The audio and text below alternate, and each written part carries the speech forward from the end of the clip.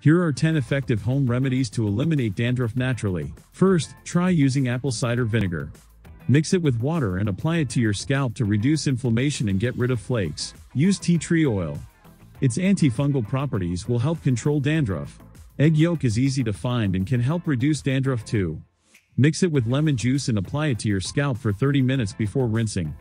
Coconut oil is also a great home remedy. Massage it into your scalp and leave it overnight. Aloe vera is known for its healing properties and can help soothe an itchy scalp. You can find it in a gel or juice form, and massage it into your scalp for a few minutes before washing. Baking soda is also a great option. Mix it with water and apply it to your scalp before shampooing.